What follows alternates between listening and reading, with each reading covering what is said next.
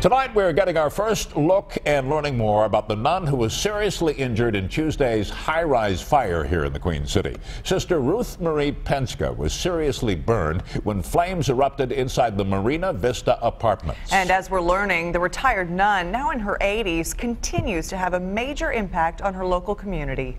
Ed Riley reports.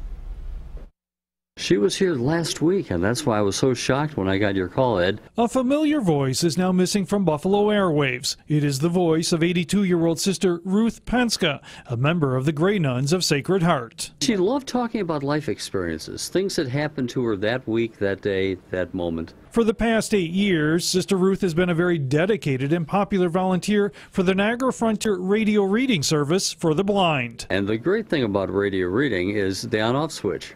So if you don't like something, you can turn it off. Well, from what I understand, when Sister Ruth came on, people kept their radios on. But this past Tuesday, Sister Ruth was rushed to ECMC in critical condition after being severely burned on her arms, legs, and torso. It happened during a fire at the Marina Vista apartments on Hurdle Avenue, where Sister lived alone. Oh my goodness, we were so shocked and appalled and just grateful to the fire department that they were able to get her. There's only about 17 Grey Nuns locally, but all are very concerned. First of all, we're praying, and all the sisters in Pennsylvania are praying for her too and waiting for news and updates. News of her injuries is heartbreaking to many because Sister Ruth was very active in the Buffalo Catholic Diocese through the years. She was the former ECC campus minister, taught Spanish at DUville College, and even when she was retired, still committed herself to volunteer work. And she's an author.